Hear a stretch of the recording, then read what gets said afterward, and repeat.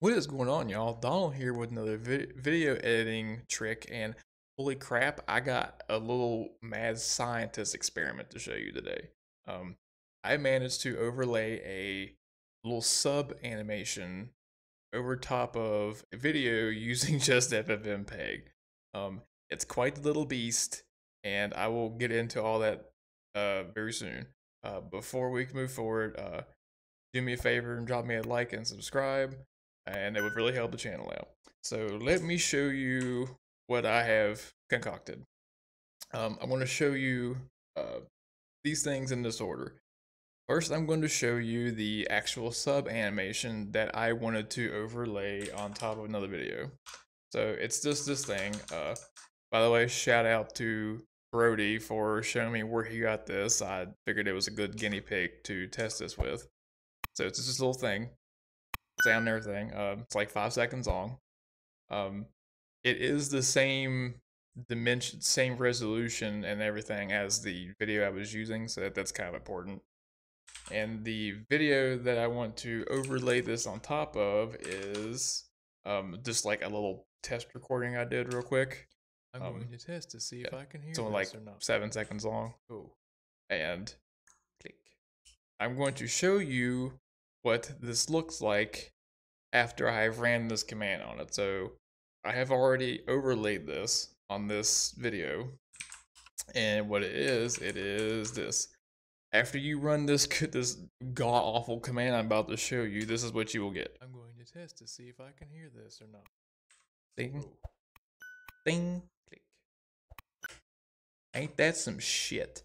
Now, that ended up being kind of complicated for me to figure out how to do it. And I'm going to show you the command, and as soon as I open it up, you're going to go, Donnie, what the actual hell am I staring at? But do not worry, I will try my best to explain what is happening. So I stuck it in this script. We're going to open it up. Don't click off the video just yet. I will explain this god awful thing. So you can kind of ignore these right now. This is just me passing in parameters for this script. The main thing you need to keep in mind is, okay, so it's whatever this main video that I want to overlay on top of is what I'm passing in. So in this case, it'd be like the test.mkv. And then I'm declaring that I have a complex filter graph. Like, damn right, I got a complex filter graph. So the first thing we're doing, and I don't know if this is necessarily important, but the example I kind of based this off of was doing it. So I figured, why the hell not? I'll just leave it in there. It's making sure that the main video, all of its timestamps are basically starting from the 0 timestamp to make sure that everything, both the main video and the overlaying video, are starting at the same timestamps. Now here, I am basically loading in the sub animation file, and I am specifying here with this S option that I want both the video, the default video, and the default audio streams. And those two streams are being labeled as over V and over A. Over V for video and over A for audio.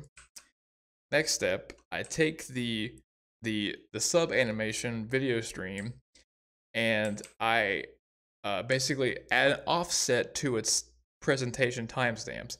So why am I doing this? There is an overlay that there's a filter you use to do this whole overlaying thing called overlay, as you see down below. Now, when you do this, it will just overlay the video B on top of video A, and they'll both start playing at the same time. Well, that's not really what I wanted. I wanted the overlay, the sub animation, to only start playing after a certain time frame. And I looked up like a shitload of different ways to try to figure out how to do this, and a lot of them seemed like really, really overly complicated. And I almost gave up at one point. And then I found a solution where somebody was talking about resyncing a video's desynced audio, and they showed this, and I was like, aha, wait, this is what I can use to do this. So if I say, you see it's referencing a variable I pass in called start. So basically what's happening here is if I say that I want the sub animation to start playing 69 seconds into the main video, it will take all of the presentation timestamps for the sub animation and basically bump them forward by 69 seconds. So what you'll get is that the video will start, this sub animation will start playing 69 seconds into the main video's duration, go the whole time, and then just be done. So we do that. Then the next part is to actually do the overlay. The way the overlay filter works is the first input is the main video, and then the second input is the thing being overlaid on top of the first input. And we pass in a couple options here. These first two are the X and Y offsets for how the second video is overlaid on top of the first. Since these two videos are the same resolution, if I leave these alone, what you would get is the sub animation would basically pop up right in the middle of the main video, because that's where it is in its own video. But I didn't necessarily want it right in the middle. Kind of just want it off the side a little bit. So you'll see I am offsetting the X position, the horizontal position, by -600. So basically what it's done is instead of being right in the middle, it's kind of like stuck over on the side, like, so it's not like obstructing my magnificent beard while the video is playing. The Y position, I had no reason to change it, so I left it alone. This option called end of file action tells the overlay filter what to do when the overlaid video is done playing. This is just basically making sure that when the overlaid video is done playing, the whole video just doesn't stop. It just says, just keep playing. Just let the main video kind of take over and do its thing. Now, that only solved the problem of getting the video part of the sub animation to play when I wanted it to. This did not address the issue of the audio. You have to also explicitly push the sub animation to audio back to the same time span in order for everything to be synced up. So you will see that I am passing the sub animation's audio stream into a filter called audio a delay, which is audio delay. And this one you specify the time duration in milliseconds you want the audio stream to be delayed. I actually made a really funny mistake the first time I used this. I didn't realize you had to specify both the, like, if it's stereo, like the left and the right channels. And I left this alone. Like, I only have one value. You specify the left and right channel offsets with between these pipes.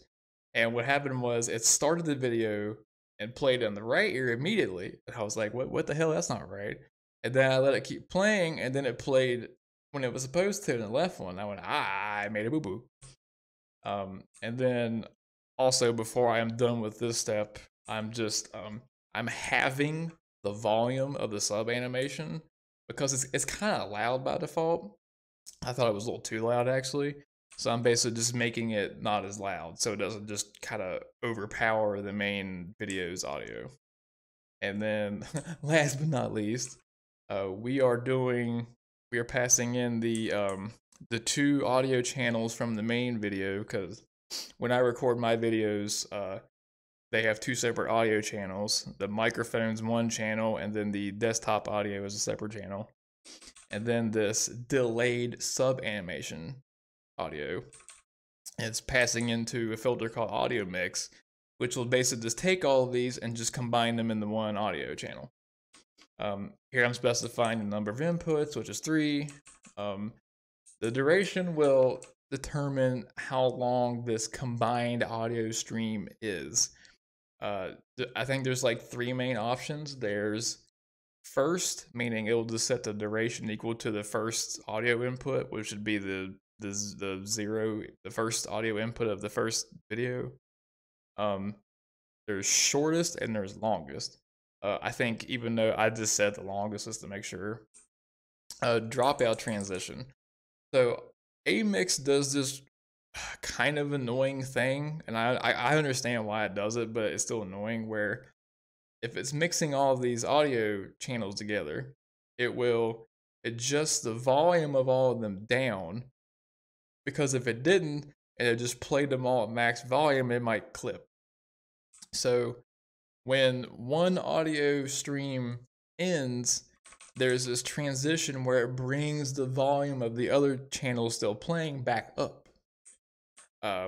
This is basically just saying don't delay it, just immediately change it back to normal.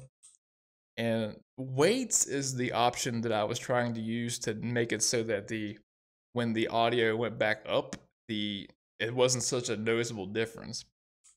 If I take out this weights option, as soon as the sub animation audio stream ends, there's almost like a, I don't know, probably a good 5 or 10 decibel increase in volume for the rest of them. So what I'm saying here is, for the audio channels for the main audio, I want you to basically put more weight on them to a scale of 3. This is because the way Amix lowers the volumes is you basically take the volume each stream has and you divide it by the number of inputs. So by default, all 3 of these volumes basically have they're playing at like one third their normal volume until they're done with. But I want these 2 to be as normal as they can be, and this one I don't care. So this is trying to make sure that when the sub animations audio stream ends, that there's not like this god awful increase in volume. And then I'm writing this out to a stream called out A. And then finally we get down here, and I am specifying that I'm mapping the processed video stream and the processed audio stream out to the file name that I specified. That's essentially what's happening. Now, this probably seemed like it was more complicated than what it was worth, but I assure you it wasn't. Because the main benefit of me figuring this out is I can take this section of this filter graph, right, and I can put this in another filter graph, a longer complex filter graph. My plan is to take this, combine it with some other stuff I've been figuring out for doing most of my video editing with ffmpeg, and make it so that basically once I'm done editing like individual clips of a video and I have like the final one left, I'm just gonna run like one big finalize process, and it's gonna do all of this shit all in one go. It's gonna add in the fade, it might normalize audio, it's gonna add in the overlay, concatenate the little outro song stuff, just without me having to touch anything. That would be amazing, and I will certainly let you all know when I have got to that point. If you liked the video, drop me a like, subscribe, comment down below if you have any questions. With that, y'all come on back now, and I'll see you next time.